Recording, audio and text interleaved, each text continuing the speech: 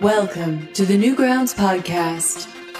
Today's episode hosted by RealFaction and PsychoGoldfish.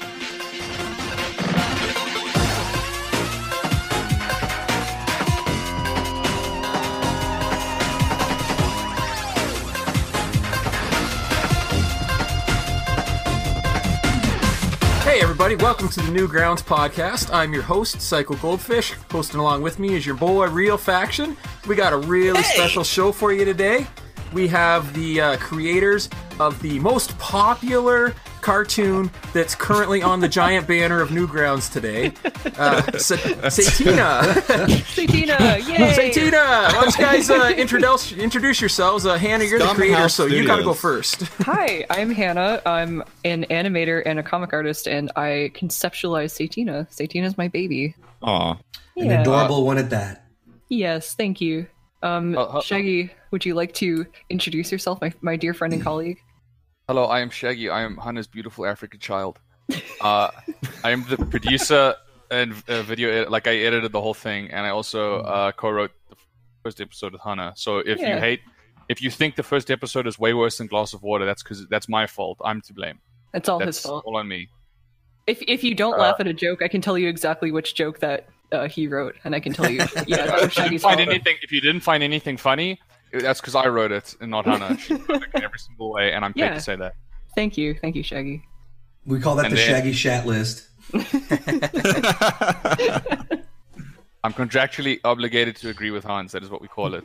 Speaking of Hans van Haken, the handsome man who is the voice of Dave, why don't you introduce yourself, bro? Well, I'm Hans van Harken. I've been using Newgrounds since 2001, but I made an account in 2004, so I go way, way back. And I auditioned for the role of Dave in Satina through Shaggy, because we worked on another project together before this, and that's how I met Hannah. Mm-hmm. Oh, well, that answers one of my questions. That's the only question I had. Show's over. All right. No. All right. Thanks, guys. Thanks, everybody. That's a wrap. No. Why don't you guys tell us a little bit about how the whole project for Satina went from being, your college project to what it is now? Right. Okay. So, my story with Satina is that I go to this little art college in Massachusetts, and I am an animation major there. So I took a character animation class, and I had to come up with a character that I would use to animate with all my projects. Like I would use to practice walk cycles and bounce cycles and stuff like that. So I just started doodling, and I came up with this little demon character. I wanted to create a character that would be easy and fun to animate. So Satina came about. She was originally called Banshee, and then I realized Banshees are like an Irish myth, and people are gonna shit on me for not looking like a banshee. So it's just like So I came up with a Satina because it's girl Satan. It's very funny. I'm glad you changed the name because we all know how aggressive those Irish people can get, Yeah, exactly. Like I resemble that remark. Yeah. I didn't want them to assemble a drunken she-band squad.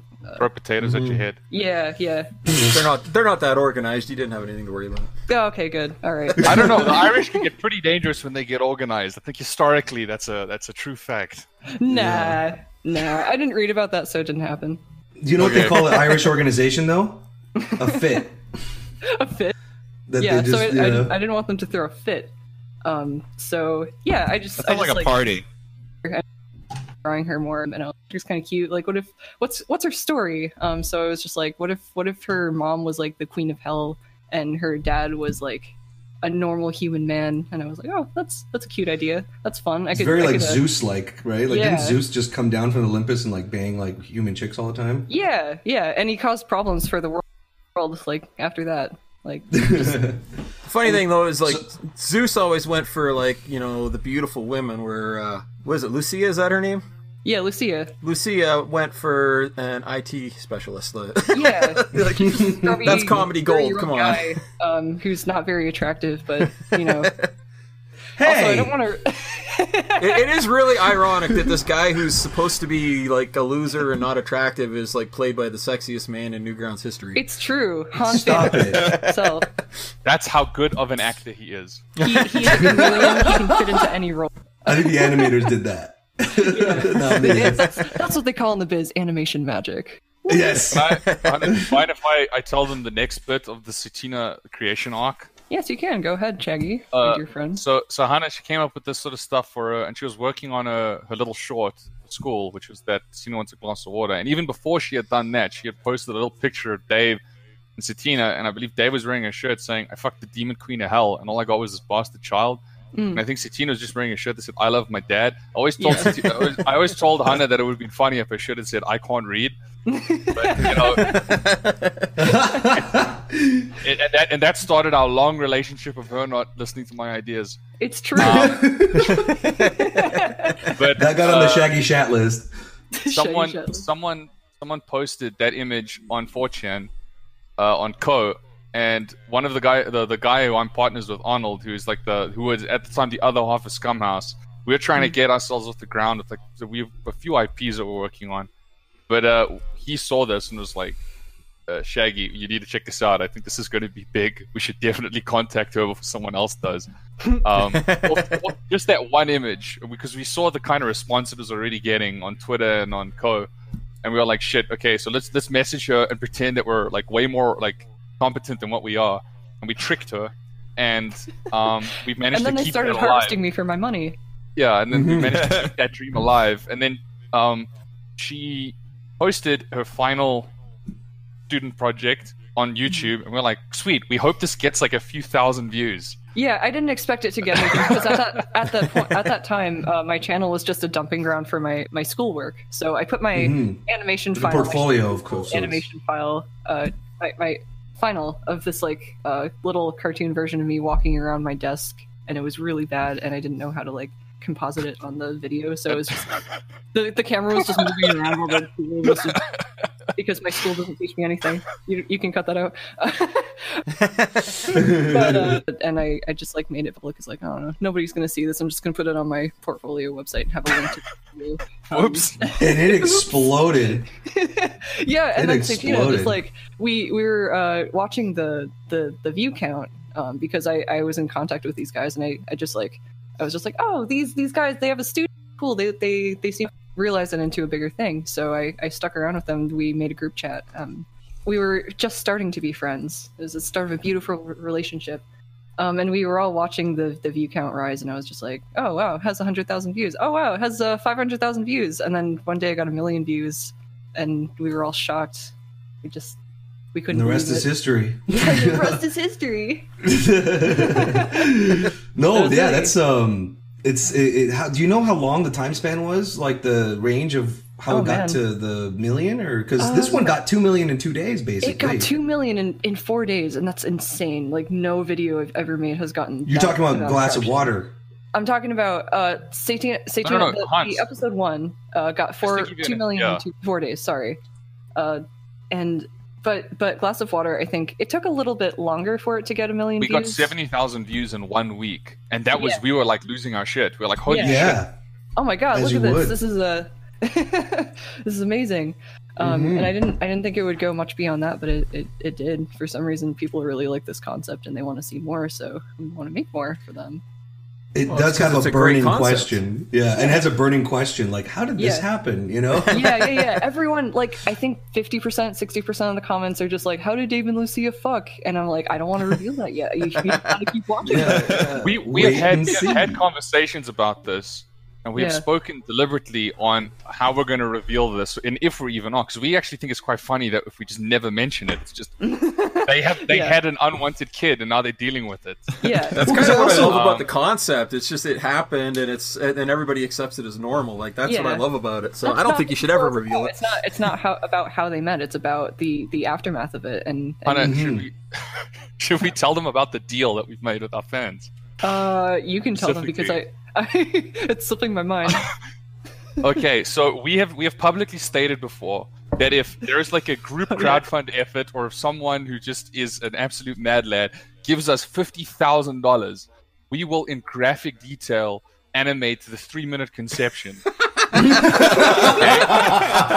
thought it was 30 minutes. You keep No, it's changing the time. It's 3 minutes. It's 3 3 minutes. It's minutes. funny if it's 3 minutes. Yeah. All right, Have you made podcast that yet? listeners, we're going to have to start a fascinating. Kickstarter and get this money raised.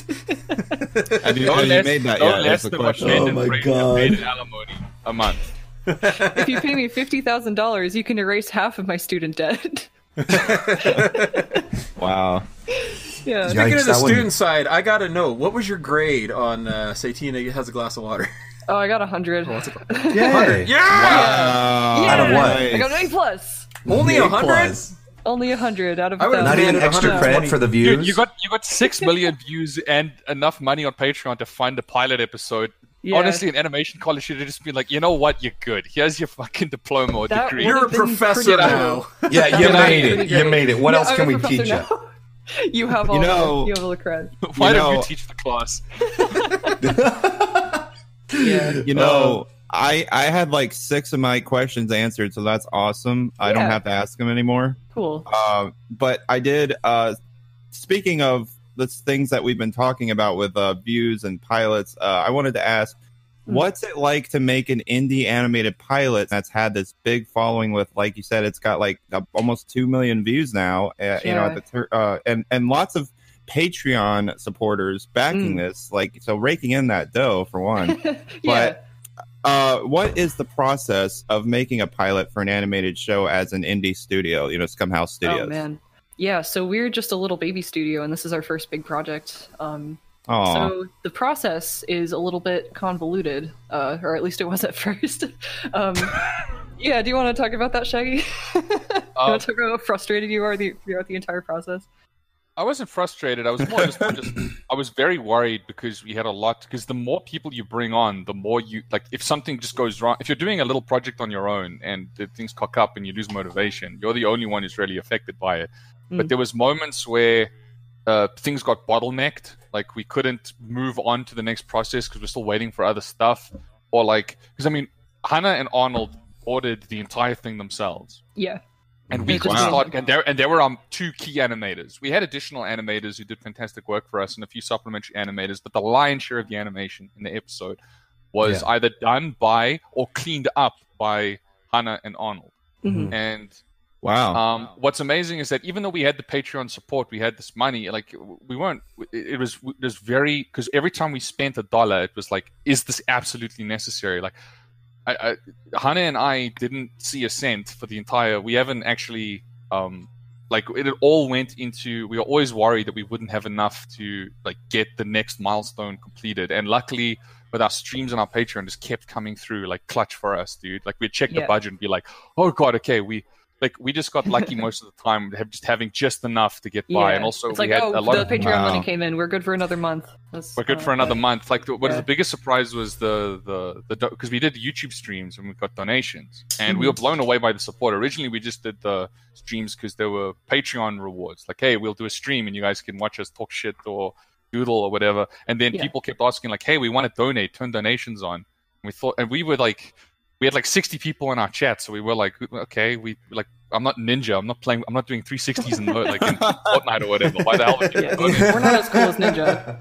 But we did get a lot of donators, and a lot of That's people awesome. donated a generous amount. Of, like one-time donators, but then YouTube holds onto your money for months. Yeah, which it we didn't does. know about. So yeah. how YouTube works is that you have to set up an AdSense account, and it just kind of like ScrewTube. if you don't make $100 a month, the cutoff is $100. It just kind of sits there until the cutoff is made. So I had to wait a long time for the donations to come in, but they did eventually. Screw that. So, yeah, it's kind of a weird process. I kind of have a question actually, because Shaggy, you brought up a point where you said like the more moving part, like the more people involved, the more I think like it's comparable to like the more moving parts a machine has, the more likely it can jam. Yeah, right. Something to go Was wrong, there any kind of moment where you were like, okay, this is too much, you got to reel back on rolls on this aspect? Like, what aspect did you notice was where you needed like less cooks in the kitchen, so to speak?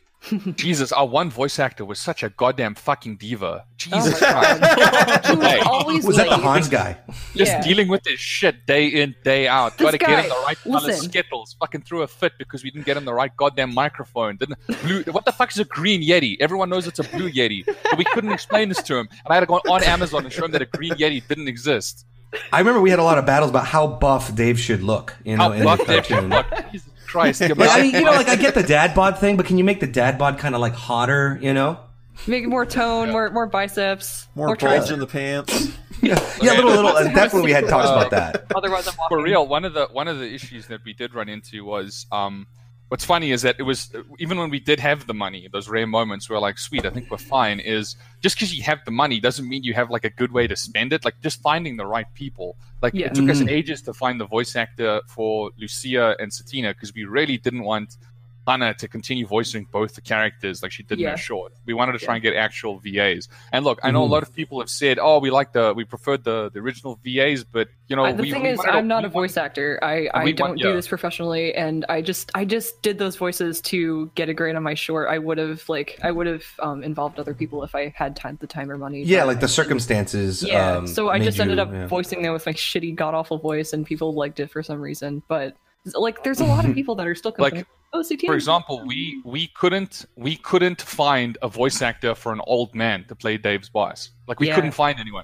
And then the one day I was like, "Hey, Hannah, have you seen this meme of this old dude trying to scam kids out of money?" It's like a Fortnite credit card scam. It's one of the funny. Apparently, you can pay him money to say lines.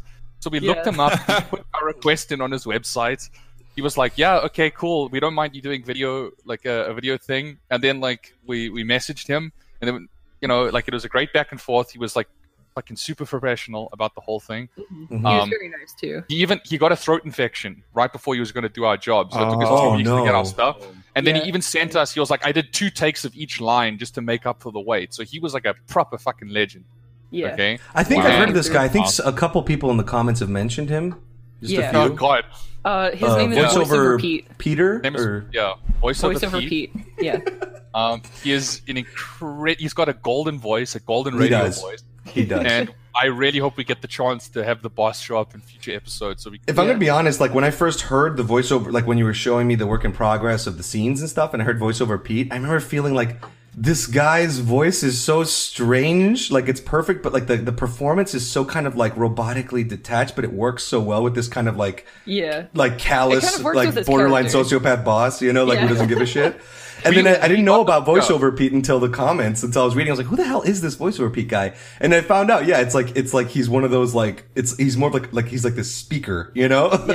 Yeah. The funny thing is, I just realized this a few days ago, when somebody posted a screenshot of our cartoon next to voiceover Pete, and they were like, "Oh my god, it's voiceover Pete!" I was like, "Yeah, that's him." And I was like, "Wait a minute, voiceover Pete looks a lot like how I designed the boss," and I don't think I did that intentionally. You didn't even know what? That's amazing. No, hold on. I gotta tell you this funny story. So I was the one who was like, I reached out to people to get them to work on the thing because Hannah's a timid little baby who gets stage fright. So I always had to reach out to people to get them. No, to work you're the on producer, you jerk. Yeah.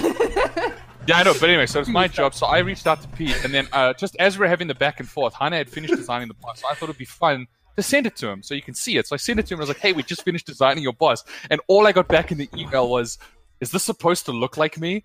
And I had no idea what the fuck that was supposed to mean. And Hannah and I honestly had like a proper panic attack. Yeah, we were like arguing back and forth. Like, maybe he didn't mean it like this. Like, is he offended? Yeah. Is he mad at us? Like, does he never want to work with us? I think he was mainly basically asking for permission. Like, can I post this on Facebook and be like, "Look, I'm a cartoon now." Yeah. I don't know. We haven't heard back from him, so we don't know if he's even seen the cartoon. But we'd love to know what he thought of it. And what's amazing? I emailed him a few days ago. There is a line when he's yelling at Dave where he goes, "Dave, I don't know what in the HE double hockey sticks you just did." The original line was, "What in the hell have you just did?" And we didn't know that he doesn't do curse words at all, like even hell. Oh, that was he just improvised that. He just improvised into HE double, and we thought that was so fucking funny. That we're like, so "This is good." perfect. Obviously we kept it in because we thought it was amazing, and it's because he doesn't swear. He will not swear. Is he Mormon or something? Because I know a lot of Mormons don't swear. I think it's just professional. I think he's just a good Christian man. Oh, gotcha. Yeah, that's so amazing. Well, that's so because a lot of the tune seems child friendly, so I don't know. Yeah. But we have that. We are big fans of The Office, Hannah and I. Yes. And we really love the occasional bleeped swear word we find incredibly funny, which is why we have one in our... Because that was an outtake that Brock did, who's the voice Brock of Hobo Baker, Rob. Hobo Rob. Yeah, the Hobo Rob. we had this line, and and you know how it sounds like he's walking away when he says "I fucking love beer." That's because he was actually walking away from his mic when he said that. That's what the audio sounded like to us. Oh, I was wondering if that was a. I was wondering if that was a sound mixing thing. No, it wasn't. No, it was incredible. I think Kennedy, our sound guy, Kennedy Phillips, amazing sound guy, Megas Serling. Check out Megas Eldar. He does a thing on Newgrounds. Check it out. He did an amazing job with the sound. He did the sound for us in Hasbin Hotel. But he did a little studio, a little studio mixing on the I fucking love beer. But that's how it sounded to us, and we thought that's such a funny fucking gag. He's walking, it's off camera now, and he's walking away, and you just hear him in the distance go, "I fucking love beer." He even foleyed a lot of this stuff, right? Like he actually foleyed, as in acted out with props and stuff, all the little sound effects and shit. That's what he was telling me. Oh wow. He did a lot of really that guy's good a stuff pro. for us. Yeah. Hannah, do you wanna oh shit, I forgot what I was gonna say. Never mind. That's okay. I just want to talk about how great Brock's lines were, because he just he kind of took the 3 lines I gave him, or I think it was just the one line. It was one line originally. I love your shirt. I fucking love. No, he was like, beer for the win. That was the line, and he was just kind of taking it and going all over the place with it. He was just like, Dave, I love your shirt. I fucking love beer, and all this extra stuff that I wanted to put in. But you know how they say really great. You know they say Jim Carrey's got a rubber face. I feel like Brock has a rubber voice. It's true. Yeah. He can just throw it, take a line and just twist and stretch and turn it in any direction. Yeah. You know. He's a very funny man. That guy is hilarious. We're excited to keep working with him in the future. Yeah. Is he gonna have a bigger role in the next episode just because of how good he was? You think? Yes, he is actually. Hobo Rob is gonna come back for episode 2. That's the plan. Yay! That's the plan. But in a much, can we say this, Hannah? He's gonna be. He's gonna have a bigger role than he is. A bigger role than he did in the. Teaser. His true form will fully shine. The thing is, giving away a little too much information. I think it's enough of a tease to say that a few of the characters that you met, even the one-off-ones, will be making appearances again because we love them so much and we've developed. Awesome. We've got Wait a minute. What does that mean for Melvin? Is he still alive? Hashtag Melvin still alive. You will see, my friend. Ages ago, when we're still with storyboards, and Arnold had just drawn this fat otaku nerd who's going to get his soul sucked. I think we're in a call with Hans and we're like, damn, you know what would be cool? If we could get Zach Hadel or Psychic Pebbles to voice Melvin, that'd be dope. And then Hans was like, he's my neighbor, I could ask him. And we were all like, wait, what? Yeah. I knocked out freak out because I knocked on his door and I showed him the animatic, and I was like, I mean, you down? And he's like, sure. That's awesome. He's really good at screaming. He has a very unique blood-curdling scream. Yes, he does. Everyone knows that, but we wanted to display it in a cartoon, and I'm very glad we did because it was perfect. It was just like a awesome. haha, what if this happened? Haha, just kidding, unless. Just kidding, kinda. Wouldn't it be funny if we could get the most famous scream on YouTube to scream for this character of ours? For a humble little cartoon. Screams in the episode. Yeah. I love how that guy has such a distinct voice that in the comments there's people go, the moment he grunted and opened his mouth, I knew who it was. That guy has such an iconic voice. My Psychic Pebbles instincts have served me well. I heard it the 0.1 second I his saw voice it. is a superpower. It is, yeah. Mm-hmm. When we started this, we had no idea that we'd get voiceover Pete and all of these names working on our. Hannah, we can say it now. Layla, who is the voice of Lucia, she did some voice work for fucking JoJo's Bizarre Adventure. I remember losing my mind over this. Yeah. I was like, okay, but it was I think it was one of the enemy. I've never watched it, but it's but my one friend Cooper, who did a lot of backgrounds for Satina, Professor Clockwork, also on Newgrounds. But I remember saying to him, "Hey, dude, you're not gonna believe this because you love JoJo, right? The voice actors for Lucia did voice work on JoJo," and he just goes to me and he says, "I don't like the fucking dub." Ouch, dude! Damn. Fucking weeb. Oh, so what does that say when she hears this episode? What's gonna happen then? The nerve of this weeb. I'm not gonna work on this show anymore. Hopefully that weed gets his soul sucked out. Layla was the most. She was no offense, Hans, but she was like the most professional aspect of this entire fucking production. Yeah. Like literally, like every first take, we listened to it and we were like, "Holy crap, this is it!" Like we were so impressed with just how goddamn professional she was, and we knocked out the recording in like 30 minutes. I had kind of a lack of oxygen in my situation. Well, you were recording in the fucking closet. Yeah, I was recording in my old apartment. In my old apartment, I was rooming with my friend, and he had turned his closet into a recording booth. But it was just literally like this very skinny closet, and it was May last year in LA, and it was really hot. And to get the best sound quality, we would have to close windows, turn off air conditioner, and all that stuff. And I remember, since there's a lot of panicky screams, I was like just taking in a lot of the oxygen in the room, and I'd just be running out. And I remember like so many times, like in between takes, to be like, "Oh, can you give me one more?" And I'd be like, "1 second," like having to open the door and take a breath. And I'd be like, "Carlos, give me another Red Bull." You know? you guys see what I mean now when I'm saying like fucking diva over here? Yeah. Get me my Just sweat get towel. in the closet and say the lines. Yeah. Get in your and fucking suffocate closet if you and have do this. to. But it actually added to the role. Like it added like the panic, you know, because that's what I like. That's what I liked about Dave is he reminds me of those characters like Jim Carrey in Liar Liar, or like a Chris Farley movie, or like very Hal. neurotic. Yeah, like Hal and Malcolm in the nervous. Middle, like Bryan Cranston's, like kind of just like someone like on the edge, like trying, like the tension of trying to deal with his like shenanigans and stuff. Like I love that. Like that's my shit, man. I love that kind of thing, and that's why I really wanted to portray that in his character when I created him, and you just brought him to life completely. And I'm super happy with the voice work you did. So when you were looking for an actor for Dave, were you explicitly looking for a guy who only had like a heated closet to work in then? Yeah. To answer, because how we found Hans was Hans and I. He did his famous Mutton Chops short film. Yes. And he actually he commissioned me and Professor Clockwork to design and 3D model a big rusty ass robot for the background of one of his shots. Sure, like the post-apocalyptic nature. And we did that, and we became good friends with Hans. And we knew as a voice actor, and we actually hired him for another show that we're working on. That's to be announced. Mm-hmm.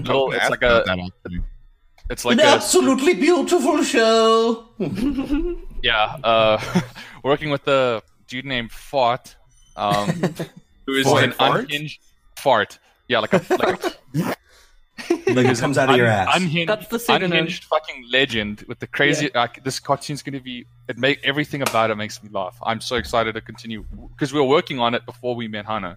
And then that kind of went on the back burner when like Satina took off. But we want to slowly start bringing that back because I mean, there's quite a few shows that we've got back. Guys, I mean, in the Scumhouse Twitter profile, you could see kind of this banner of different characters you guys have been working on, like the hot salsa guys, the Satina characters, like right, and Dust Bullet or whatever, Dust Ballet, or ballet. Why did I say bullet? Close enough. But we got a few things cooking, but. Hans was originally the voice on those kind of shows, and we already had a working relationship with him. And then when Hannah was looking for a guy with Dave, I showed him Mutton Chops, and I was like, "Yeah, what about the dude in the top hat who's beating up the small Mexican boy?" This fits the character. It's great. That's basically the synopsis of the show. Wow. Oh man. But yeah, and so I'm just glad that like Hannah liked the performance, and like, cause to me, I'm an animator as well, and like finding the voice for a character that I created is like really important. And so to me, it just always as a voice actor for somebody else's work, it just feels great to like want to hear that you like really felt like it brought it to life, because that's my number one goal. My second number one goal is to make sure that people don't mind the voice change from the previous episodes, because like we were saying earlier, some people get attached, you know. And I just hope that it transcended that, and it seems like people are cool with it. So I think out of all the voice changes, because I got another guy to voice Dave in the original short. So out of all the voice changes, I think people complained about yours the least. So do with that information what you will.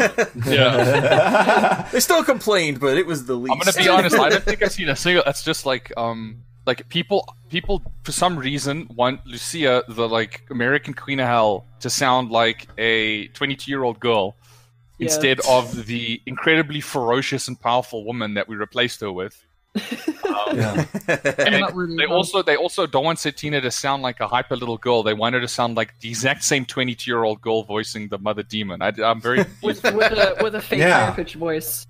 It just doesn't add up. With a pitched up voice. Yeah. In Audacity. I didn't voice it. I didn't pitch it up. Not actually. I think I did.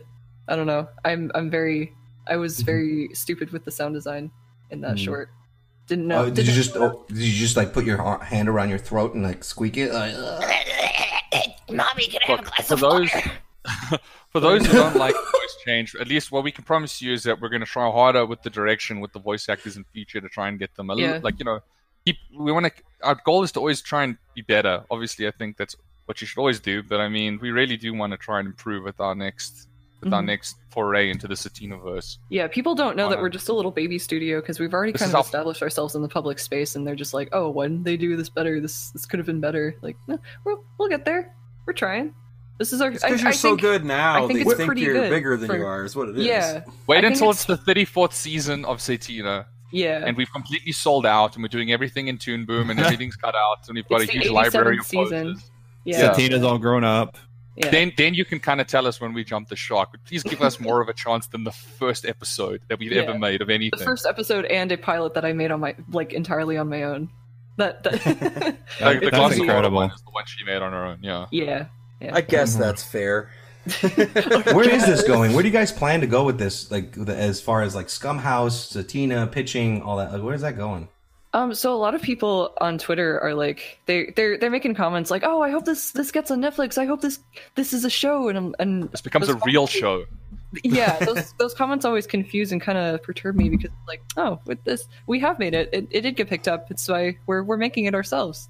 And it is a show, and you can watch it. Like people think that you like only real shows get on TV, and the, like web series don't exist, but they do, and we're making it with love and care and our own direction, like more creative freedom than we would have had if we'd pitched it to a studio. And I think that's what I want to keep it as for now. Obviously, if Netflix offers us like money bags to make it into a show, we will. I'll sell out in a heartbeat. Yeah, we'll sell it in a heartbeat. But there is a weird sort of cultural seal of approval when like you get on TV, right? Like one thing I will say is like you guys watched the Smiling Friends premiere, right? We love Smiling Friends. Yes, we did. There's something weird about seeing the Adult Swim watermark in the corner and the TV mature.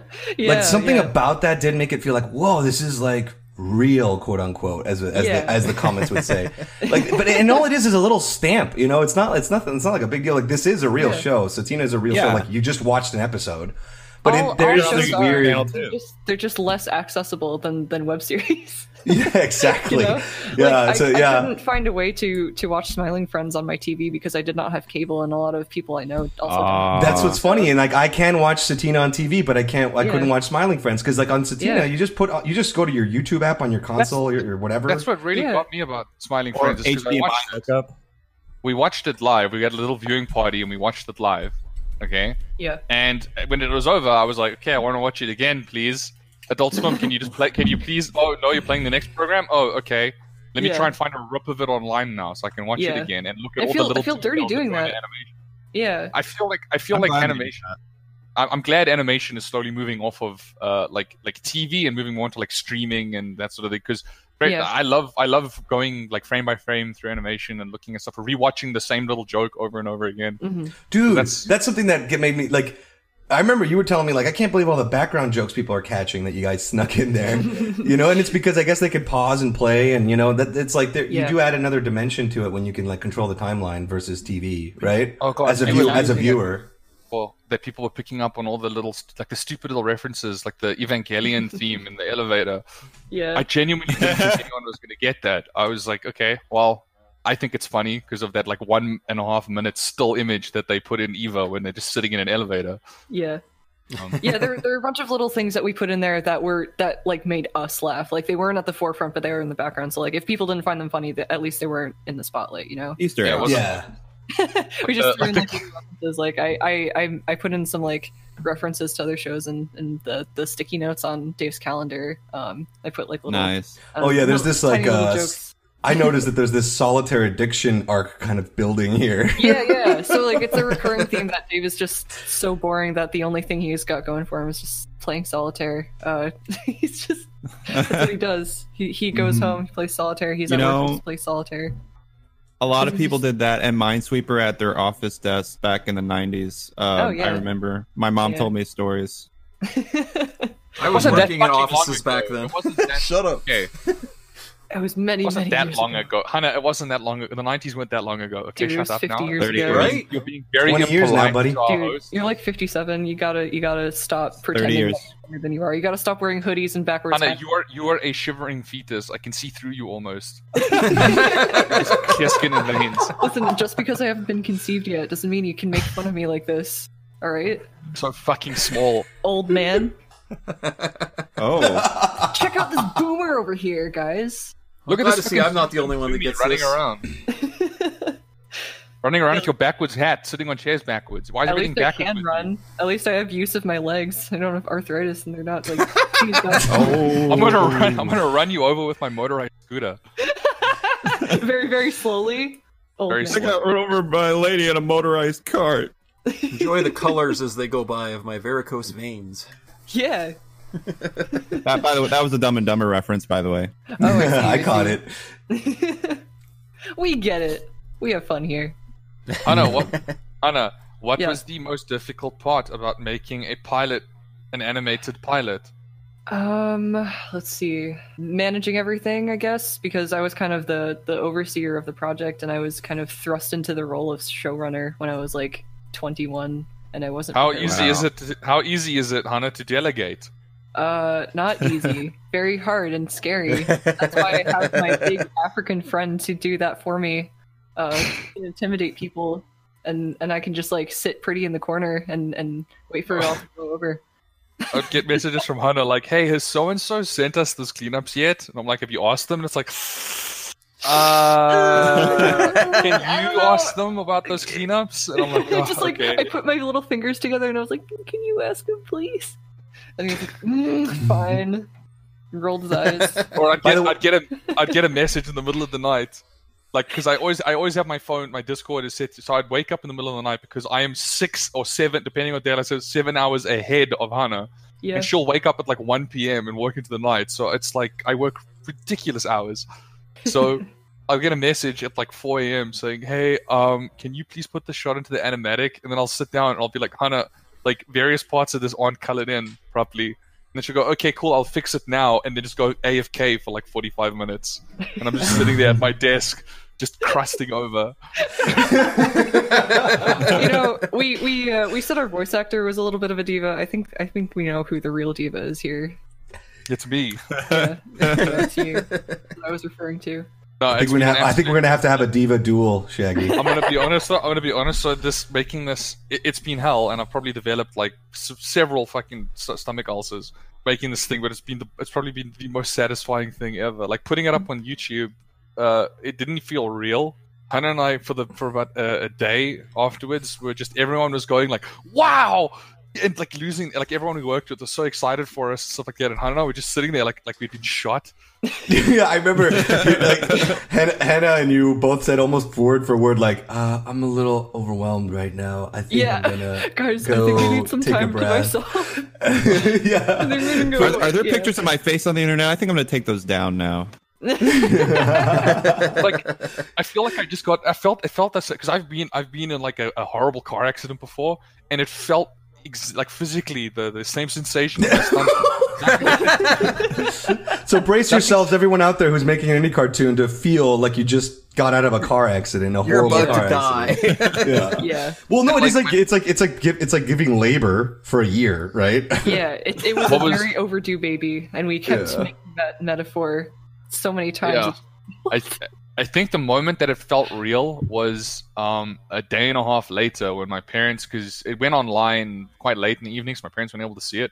And I had to move back in with my parents to work on this because like rent and stuff, I wouldn't have to worry about that and whatnot. And I wanted to work on this, so I moved back in with my parents. Who've been very supportive, but it's supportive in the kind of way that like, gee, I hope this really works out with my son.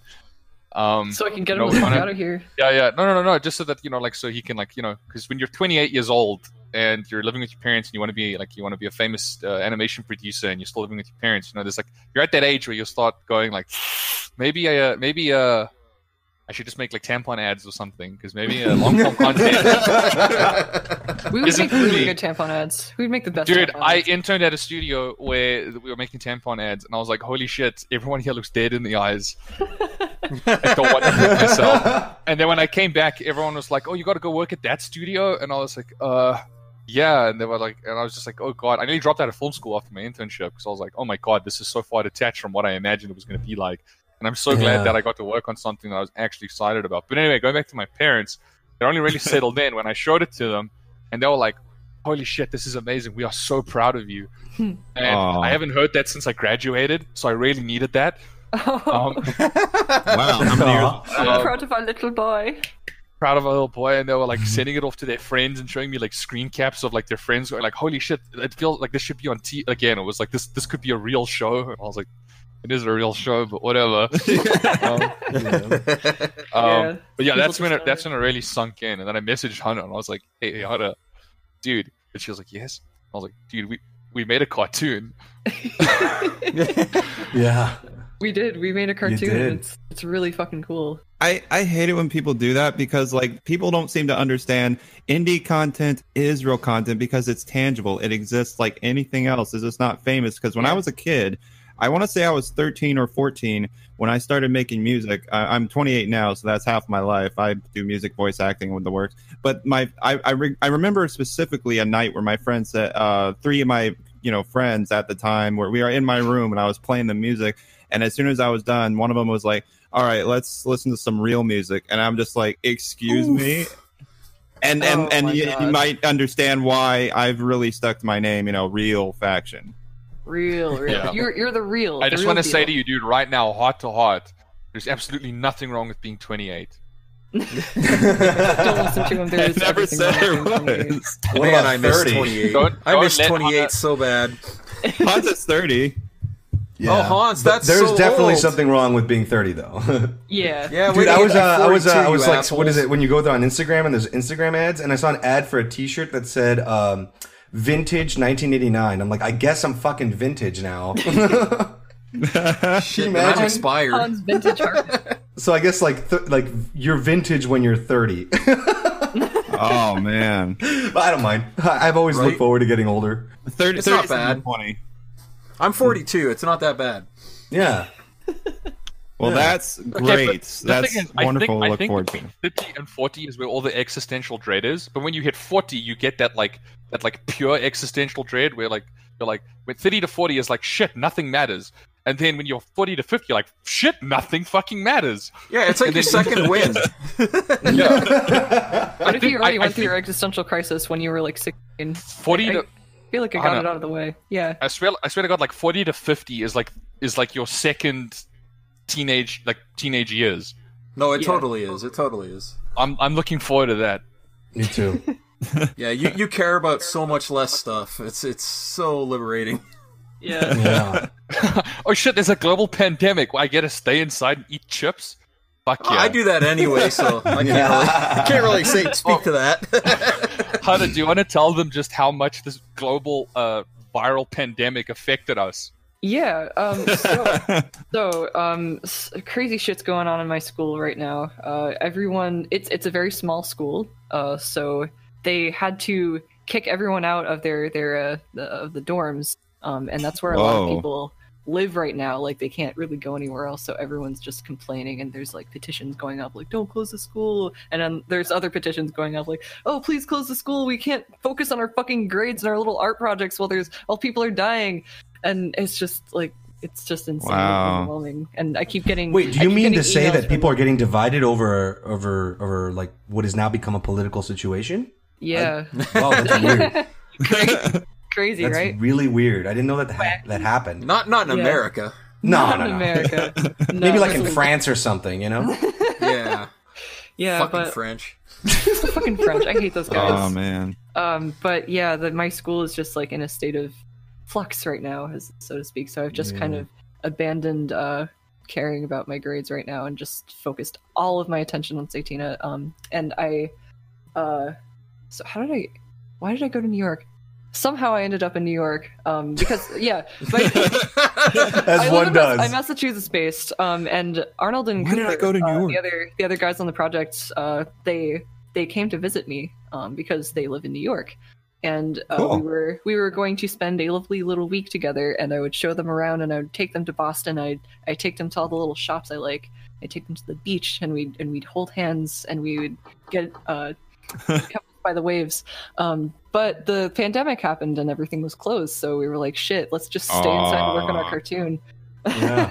Kind of worked out, didn't it, for those final finishing touches? Yeah, it worked out. So they stayed in my house for like a week, and we were hanging out a little bit. We were watching movies. We were working on a cartoon.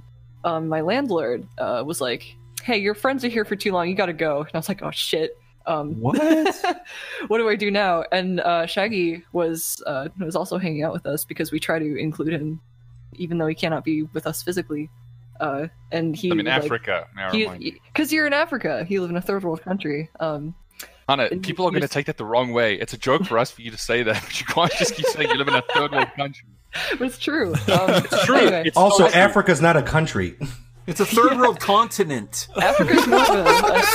Africa's more of an abstract concept, if you think about it. That's like Whose Line Is It Anyway? That episode with Drew Carey, and he said the exact same thing.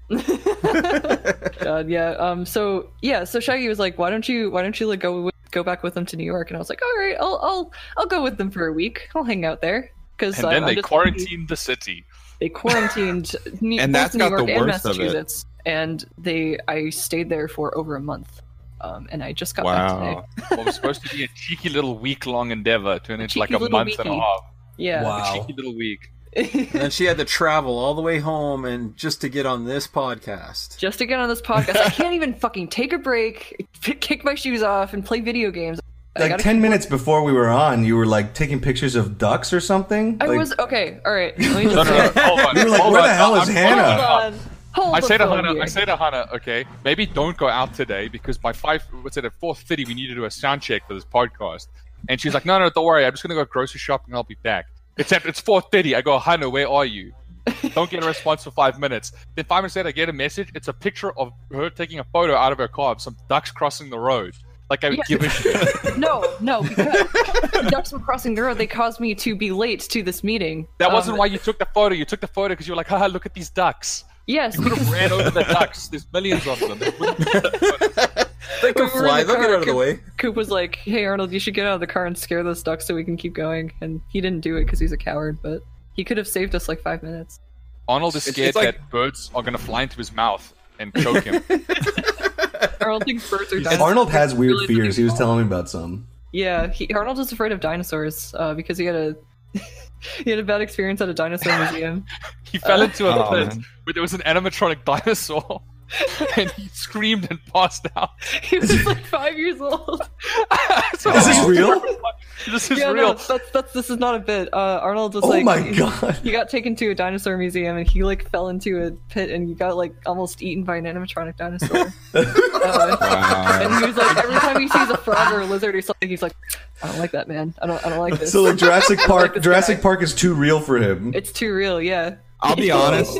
I can relate to this because when I was 4 years old, that's the first time I saw Jurassic Park, and it did scar me for a while. And throughout most of my life, whenever I had nightmares of a T-Rex chasing me, I would wake up like sweating and panicking. Oh my Like, god. no joke. Speaking of strange fears in Africa, I had this I had this classmate back in middle school when I was living in Spain at the time. I was going to an international school, and there was this like kid in my class, and we were like doing a project, and I was looking for pictures of animals for the project.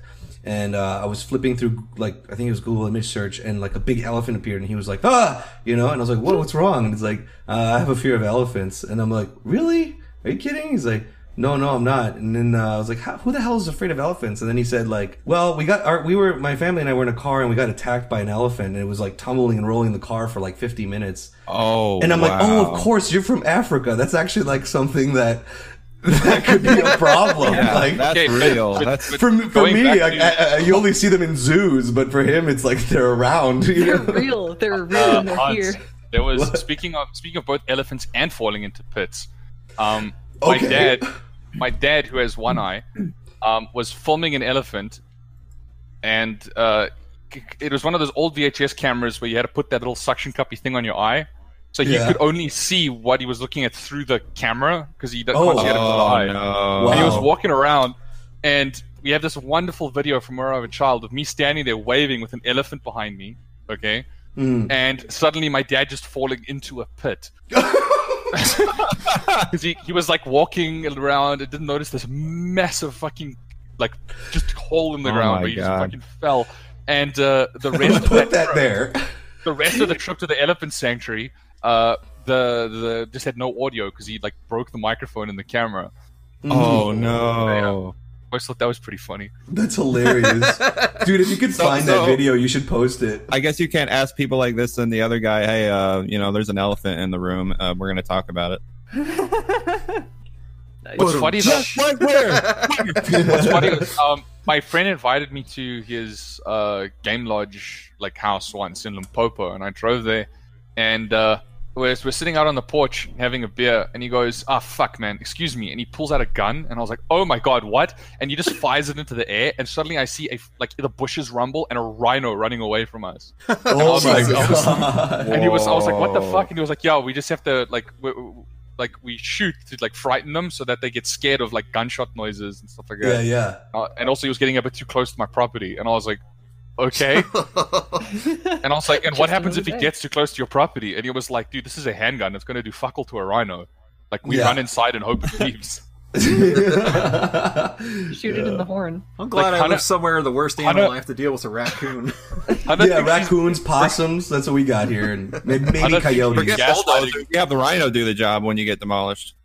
Yeah. Hannah thinks I'm gaslighting her when I tell her, like, I was... I went to like my friend's vacation home at the beach, and then the one day we just hear like the kitchen getting destroyed, and we're like, "What the fuck's going on?" And we thought like we were with this chick who was an absolute bitch. We thought she was just throwing a tantrum in the kitchen. We're walking to the kitchen, and we're like, fucking like, what the fuck? Wait, what? And there was just a baboon sitting on the counter. It was her. That's incredible. It's like, oh fuck, there's a baboon in the house. And these things are ridiculously strong. So we're just like, you know what? I'm gonna open the door and violent. Back to bed. Yeah, incredibly violent when cornered. Yeah, and smart. Yeah, I've seen videos of baboons figuring out how vending machines work in Africa, and they'll like pick up change on the street and like get like a bag of chips or something. Cheeky little treat. Like homeless people. So they at least have that IQ. Yeah. We've gone so off track in the natural conversation. Yeah, right? No, but it's fine. I like this. We like to keep it organic and natural. But I did want to ask a question. With the process, you've mentioned some things that have gone wrong, but just in general, what are some things that you learned from the last experience that didn't work out in the process that you would do differently, and things that actually worked out and improved the process? Okay, so me personally, I'll go first. I did not have very good model sheets for the characters, so I didn't really teach people per se how to draw the characters. I just kind of said, here you go, here's a drawing of this character, now animate this like complex scene of them walking or emoting or whatever. And a lot of the stuff I got back was very off model, and I had to fix it myself. So this time around, I'm going to be really in depth with it. I'm going to tell them exactly how big the lines they should draw for Dave's chin will be, and like how many lines it takes to draw Satina and like stuff like that. I just want to make it very clear and concise, like how you can draw these characters so that they're on model at all times. Mm-hmm. Yeah, it is a very challenging part of animation. Yeah. Getting everyone to synchronize, you know?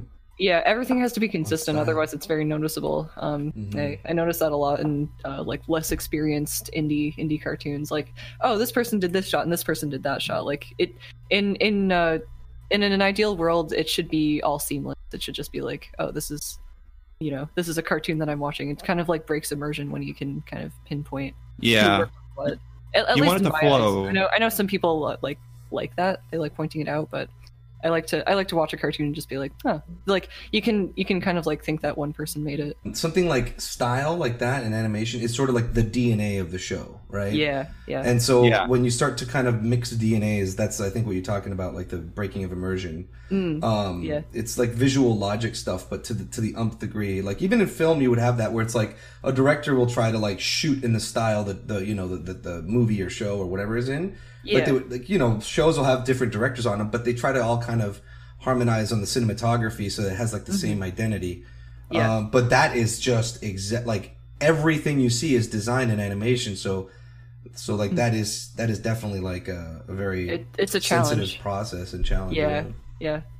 It's like a good animation, a good cleanup artist and a good board artist can kind of be a chameleon and copy any style with ease. And that's a quality that a lot of people look for when they hire people. That's what does make it a lot easier though if you give them a proper model sheet. Yeah, exactly. So I think thanks Shaggy. Yeah. Thanks for taking the blame.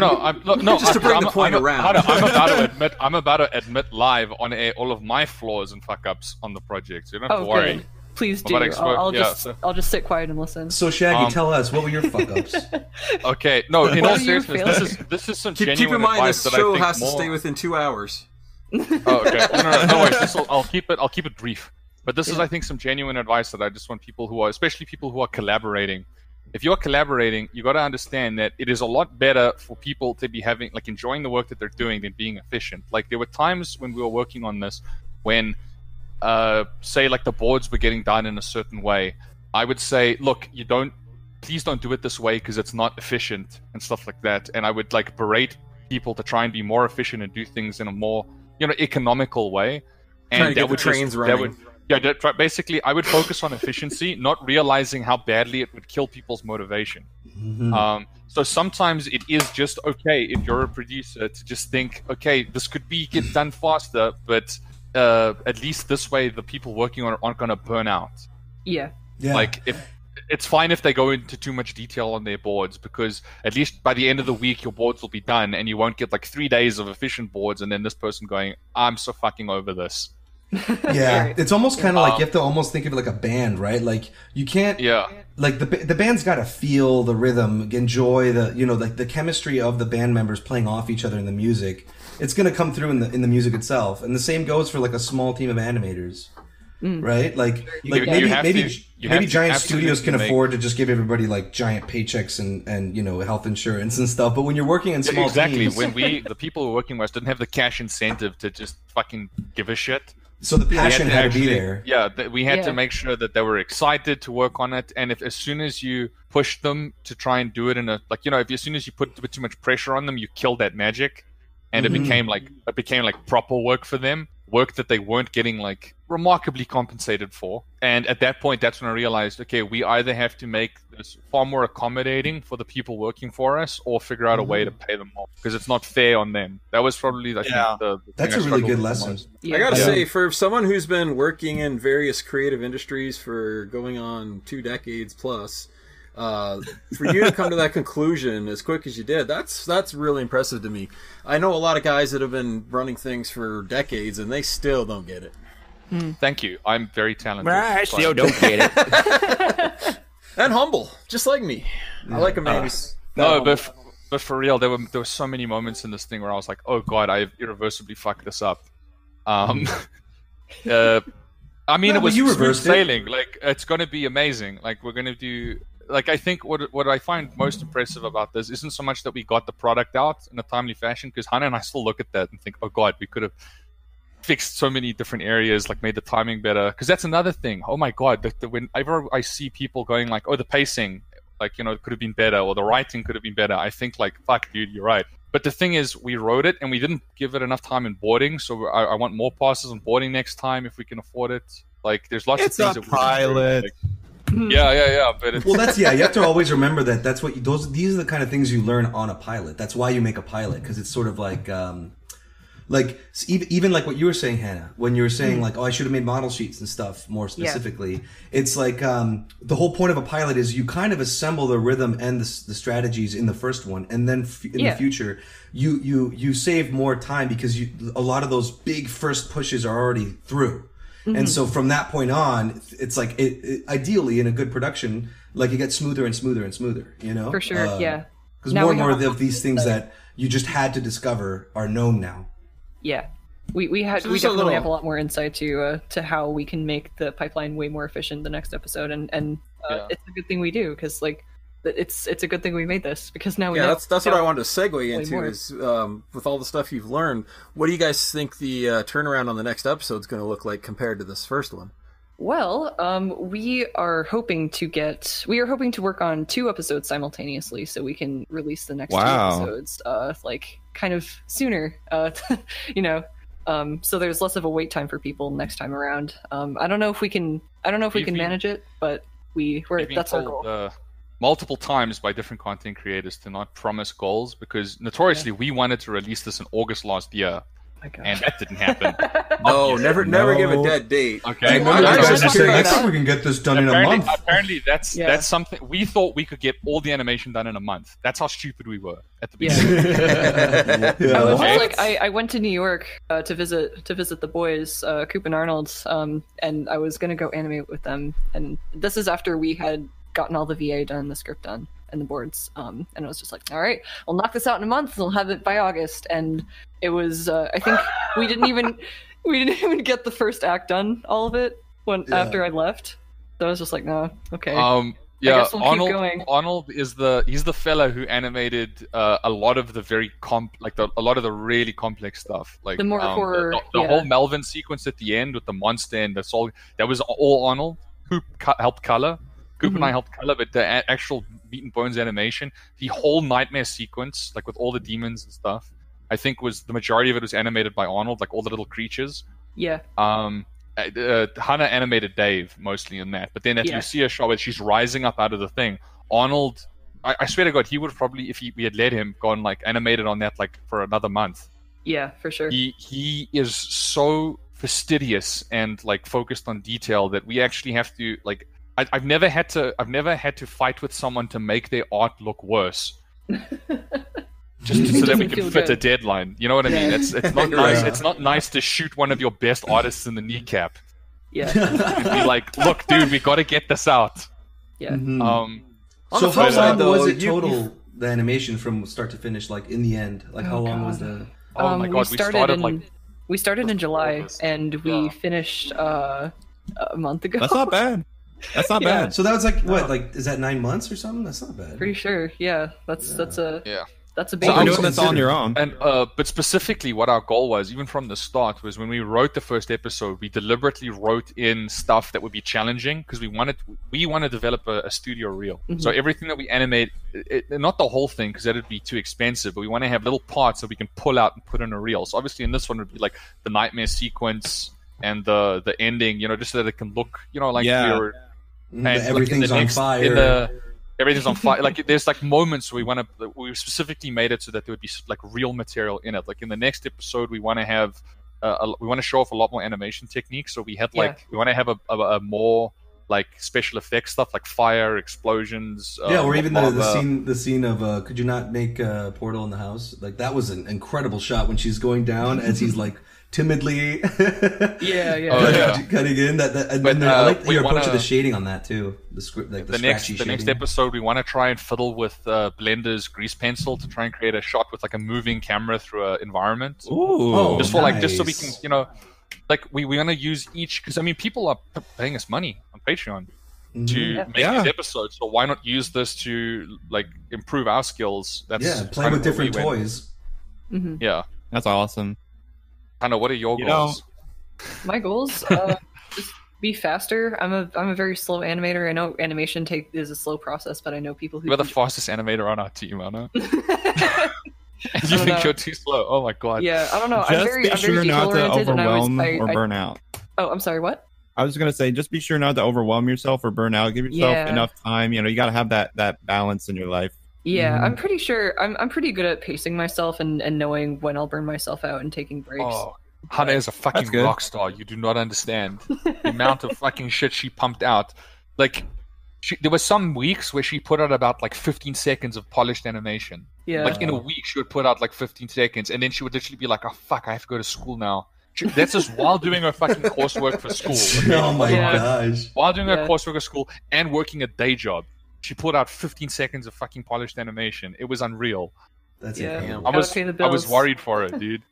Yeah. Did you guys end up with any like cut animation from the episode that anybody's like going to see later as kind of an extra treat? I don't Deleted think we cut out any Literally. scenes. Yeah, I don't think What you see is what you get. Yeah. How about that that's actually conception impressive. scene? Yeah. I don't know. I never actually thought of Here's that. the thing, though. We were aiming to try and nail an 11-minute pilot. So something that is the exact length that you would get as a pilot shown on TV, and we went 2 minutes over. Okay. Because I remember saying to Hannah, like, shit, you know, like if we had like a studio gun to our head, like an executive producer, like breathing down our neck, we'd have to find 2 minutes to cut out of this, and we don't know where we would pull that from. Any thoughts, like just for the sake of playing the little mental exercise game? What would you cut out if you had to, like just for fun? I would try. I don't have any scenes in mind, but I would try to trim off like any excess bits, like just go in like every other second or so, every other minute. Oh, I just, see. Like, Tighten up. try to find like tiny little places Hannah, to cut. let me just, Hannah, we're not gonna cut 2 minutes of frames shaving. I can try my best. Oh my god, you will 2 minutes of glory. I gotta say, out of all the guests we've had, you guys make the best segues. Because our podcast is like 10 recording of my for well questions. over an hour, and Oh damn, yeah. we probably need to trim it a bit. So We'll edit this down. yeah, that's what we're Sure. saying. So don't expect everything to make it. You can I cut mean, out all the, but all it's the nice. shit about my school. Yeah, I think if it's a good podcast, people binge this shit, like they'll play it in the background and stuff. I'm really glad that Hannah and our nervous energy managed to carry us through this. Yeah. No, I think We were both. you and Hans are Y'all like work the well two together, people I I can know tell. that can carry on a conversation like just beautifully, like all the time. I don't know how you guys do it. You just constantly just have things to talk about, and Hannah, it's really easy. What you do is you think, if I stop talking and stop being entertaining, everyone will hate me. yeah, I think that already. I have no way of for that. I just Yeah, kinda... but you, Hannah, you have the talent of being an animator and all these other things that you can like rest your laurels on. Well, we have to just be interesting with our conversation, you know. Yeah, I'd like to do both eventually. I'd like to be good at talking. I remember when we first contacted Hannah, we thought, like, Hannah, our impression of you was that you were this like delicate little snowflake, and we had to like tiptoe around. We didn't even want to tell you that we found out about you on 4chan. We're like, oh yeah, we just we saw your thing on Twitter, and you were like, which one? And Arnold and I were like, Tugged your shirt collars. We thought you were gonna, because Hannah doesn't believe me, but I love going on Ko just to see like the raw feedback that people give. Because on YouTube, everyone's like, "Oh, I love this," and then on Ko, this is shit. Like, oh my god, like I wanted to kill myself watching this. And I think you need for a healthy interpretation of your own work. I think you need to see both. You need to see the horrid underbelly of what people think of your. Yeah, because assholes might be assholes, but assholes are usually honest, you know. Yeah, unfiltered. Have you been keeping up with the reviews you're getting on Newgrounds? We have a pretty good share of assholes. Yeah, I think it's a good mix Not on like we Newgrounds. used to. I think that's gotten better. Yeah, definitely not like we used to, for sure. But I think it's healthy. The trolls. I took a healthy assholes. When I was in high school, so this was like 2007. I was absolutely obsessed with Newgrounds. Like I remember, I don't know if you guys know the animation called Decline of Gaming. Yeah, with that's Tom I and don't think I've seen that one. Yeah, the Decline of Video Gaming. That's Tom and Adam Vian. They actually make Switch games now. Yep. Oh, do they? Like, well, yeah, they made the Tangle Tower and Snipper I want them Clips to and all know that that. Decline Wait, 1, 2, they made 3 and Snipper the Christmas Clips? special.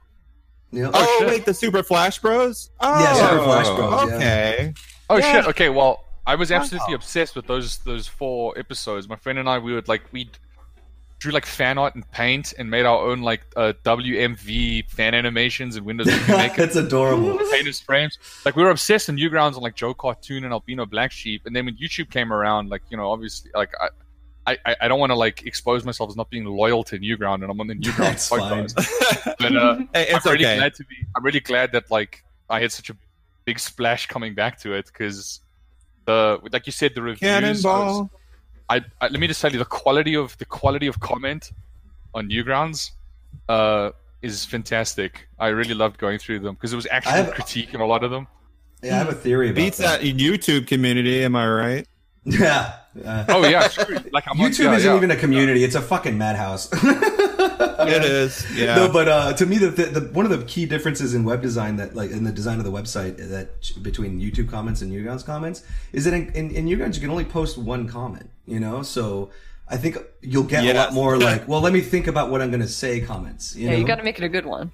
And it's meant to be a review, not a comment. So it's really asking you to critique. It's not asking you to just say, "Hey, yeah, show us your tits," you know. And then most YouTube comments how did the big demon and the schlubby guy, how did they make a baby? That's the fucking comment that I see on YouTube. Yeah. One thing. Okay, Newgrounds fucking blows YouTube out of the water, because there was about 20,000 Satina episode 1 final, Satina episode 1 final 2, Satina episode 1 final 1. Because we kept finding little things that we had to fix, and we would keep uploading to YouTube, and then we'd have to keep changing out the video or whatever, because once it goes live, you can't change that video. That's just the video. Yeah, I have to keep uploading and copying and pasting.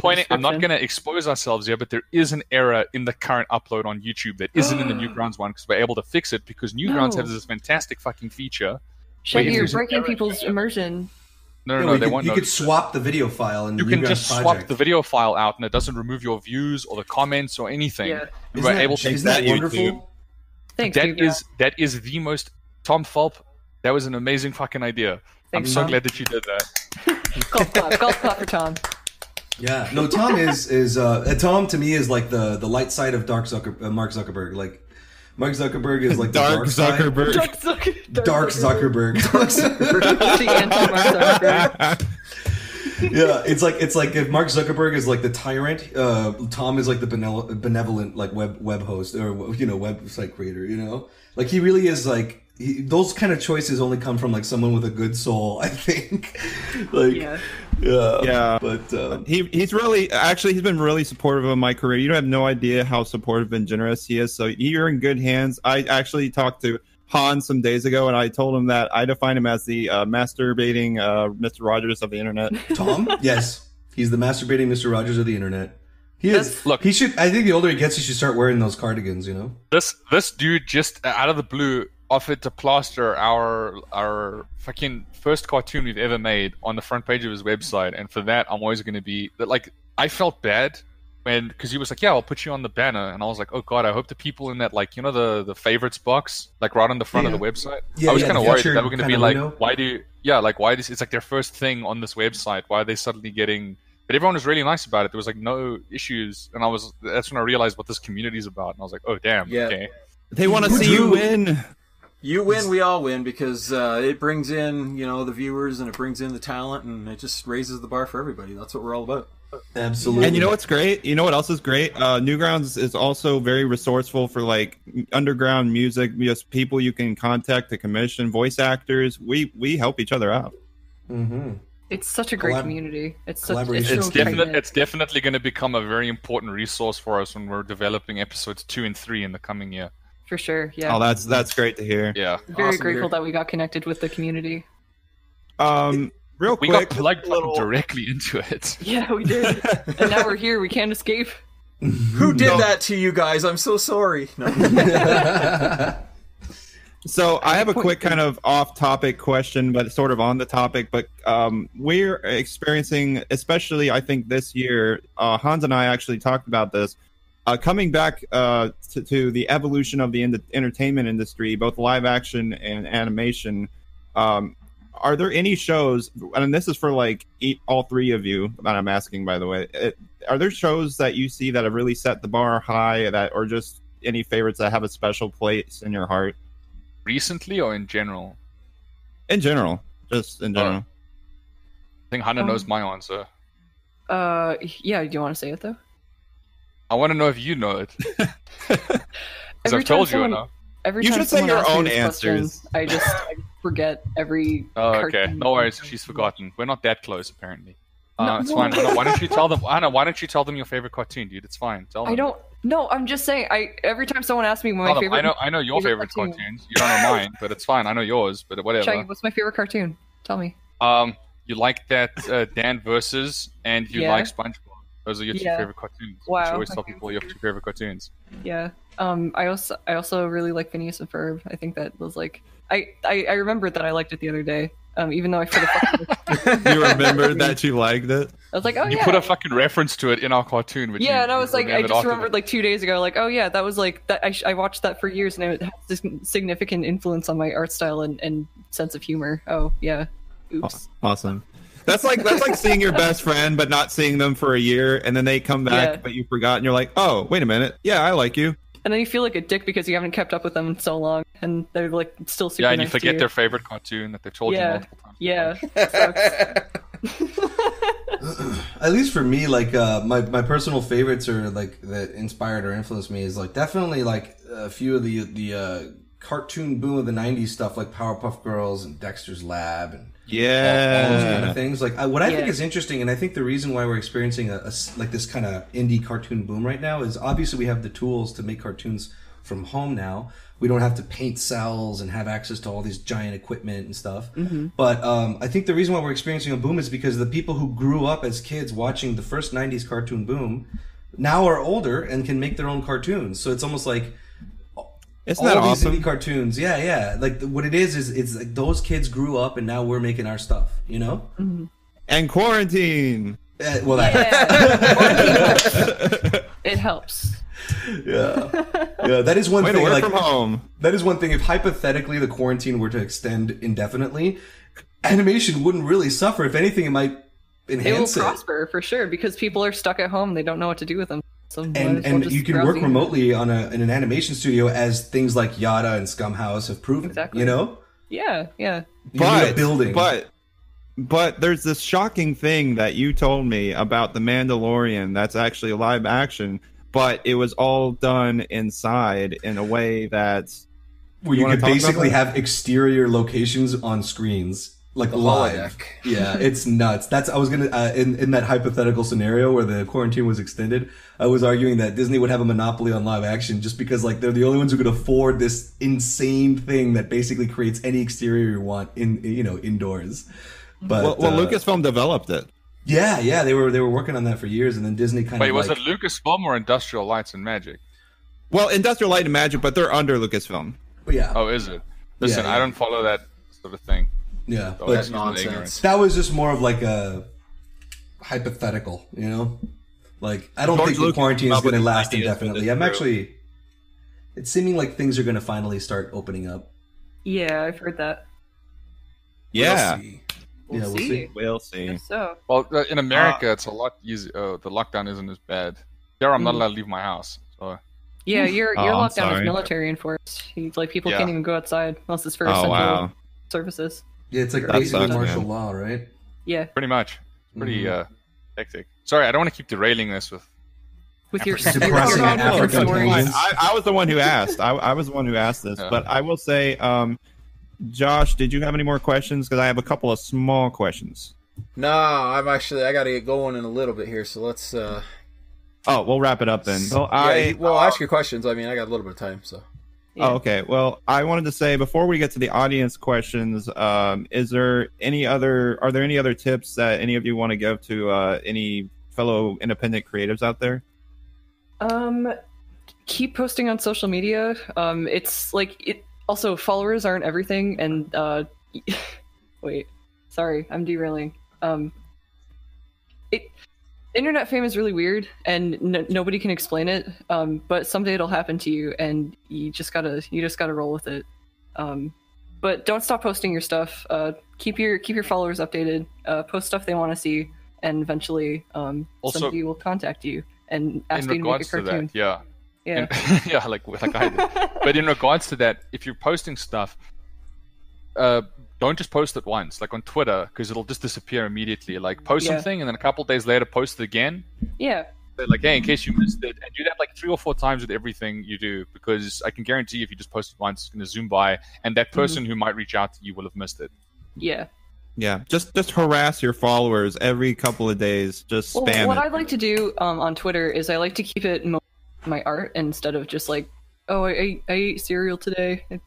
I went to the bathroom today. You know, I kind of try to keep those tweets less and like showcase my art. Oh, that's what I've been doing all these years. Damn. Don't Yeah. don't retweet don't, if you're in your social media and you're an artist, don't retweet lewd stuff, okay? Because I will follow an artist that I like, and then when I'm out in public, he'll have liked something or she'll have liked something that is just a little above board that I don't want appearing on my feed in front of my parents or at the dentist. Yes, and I'll have I agree with that so much. And you continuously retweet the stuff. I'm going to have to either turn off your retweets, and then I won't be able to see the other artists you're retweeting. So I'm not able to grow my follow count of like people I want to read. Because the thing is, I use my Twitter as like a Rolodex of artists that I want to eventually reach out for if I ever have the budget or the means to work on a specific style of thing, and I think you're a good thing. Like, that's how I kind of keep tabs on artists. Yeah, and also try and be politically neutral, because Jesus Christ, that can turn people off immediately in either direction. Just post your art. Your thing is there for your art. No one is going to change their political views because someone who drew SpongeBob fan art is going off on a political debate. I can tell you that, and you know what? That's not going to change anything. And this is why people like artists make not safe for work accounts. They called AD accounts. It's called After Dark accounts, because they can retweet like, the lewd, adult stuff, and just keep it separate. But I think a lot of celebrities, from your professional portfolio, like just when you go on just those accounts, warn them. Warn them and say, this account is for my professional stuff. That account's for anything that I like that's not exactly safe for work. But I think the mistake that a lot of celebrities make in general, or artists or anybody, is posting about their political views, like Shaggy said, and it sort of kind of botches some of their opportunities, because there might be people out there who wanted to hire you, and they're like, I like Donald Trump, and he doesn't like Donald Trump. I'm not going to hire him because he insulted him or whatever. And so you might miss out. And so and a lot of people don't realize, just because you have different political views doesn't mean you shouldn't work with each other. But in general, you'll actually probably get along more than you thought. What's funny is that I'm not to out anyone, but the political compass at Scumhouse is varied and interesting, and we all get along because we deliberately choose to not step on each other's toes. And it's not even like promote that. Yes. Even if I see stuff that I agree with completely, the fact that you're vocal about it is a turn off, because I don't want you. It's not about that. What we make isn't about. Satina is the most politically vapid thing you'll ever see, and we hope that all our content is like that. It's just fun entertainment. Satina was actually a giant 13-minute long Elizabeth the wall metaphor. Yeah. There's a reason she's red. Exactly. Oh man, that's hilarious. Red's out. On that note, I wanted to ask one more thing before we get to the audience questions. Is there any like merch or pages you want to plug? Oh yeah, sure. Buy our merch at sharkrobot.com/Satina store, I think. And also, what else do we have? Man, we should have had this ready to go before. One thing, Hannah, I want to ask. Satina store. If you just type, if you just go to Google and type in Shark Robot Satina, it'll take you right to that page. Yeah. Also, patreon.com/Satina if you want to donate to our Patreon. If you give us one crisp American dollar on our Patreon, okay, you can come Patreon.com/Satina. That is a very mediocre Discord, but I promise I'm working on making it more interesting. But you can chat to other fans, get updates, and we post all of the doodles that Hannah does about things, and there's periodic updates and teasers, and that's where, if you want to keep up to date, just either check Hannah's Twitter or the Scumhouse Twitter, or if you want real updates, one crisp American dollar. $1. That's all it takes. On our Patreon. I'm joining that Discord server. I do have one small suggestion, because you guys, you need more money. I really think you need more money, and I think the easiest way to do that, you need to add Dave's "Why Work When You Can Drink at 3 a.m." shirt to your store. I wanted to do that. Yeah, that's... I would buy that. That's a good idea. That's one more thing. Our merch guy made us start with just 2 designs, but I have a bunch of them lined up, and one of them is the shirt, and the other one is the mug that Satina gets for Dave, the one that says "A Dad." That's a dad's great. If you want, I'll model for those pictures in the store if you want. I'll wear the shirt and hold the mug. Honest to God, people think we are lying when we say this, but we have the full intention of releasing a Lucia body pillow. Yes, I have it made. It has been asked for. We have already spoken to Shark Robot about potentially making this. They are interested. We just need to get interest in our other merch before they want to take that risk on printing these fucking things out. Yeah. But what about one last mega merch idea? I honestly would personally love to have one myself, but like a little Satina plushie would just be incredible. That's what I was just saying. Yeah. Yeah. So you got your plushies shirt, are the next step you got for the us, I mug, you got the body pillow, and then the plushie, and then you are And then set we're golden. as being a member of the Satina family. Like, we feel we're not very good at either promoting ourselves, running social media, or even running our Discord. Oh, listen, if anyone is a Discord mod who is like a decent Discord mod, or like handles Reddit and all that shit, and is like good at promoting, like, you know, updating shit on social media, like one person, I would really appreciate if you could reach out to me at scumhouse@gmail.com with like your shit, saying like, this is what I do or whatever, because we are garbage at keeping up to date with this stuff. We don't update our Patreon enough or our Twitter. People don't know what's going on. There's radio silence. If we can get someone who's good at helping with that sort of thing, we would really appreciate it, and we'll try and make it worth your while. Awesome. Yeah, if you don't mind me, like, if that was a plug that wasn't okay with you guys, feel free to cut that out. But yeah, that's actually something we do need. No, we'll leave it in. We'll leave it in. Yeah, we'll hook you up. Awesome. thanks for This is listening. Whoever has the to edit Newgrounds this. podcast. Bye.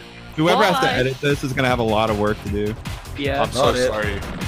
Yeah, or maybe No, the it's fine. conversation We was enjoyed it. so Like, this- smooth this that there won't be any editing needed. You know?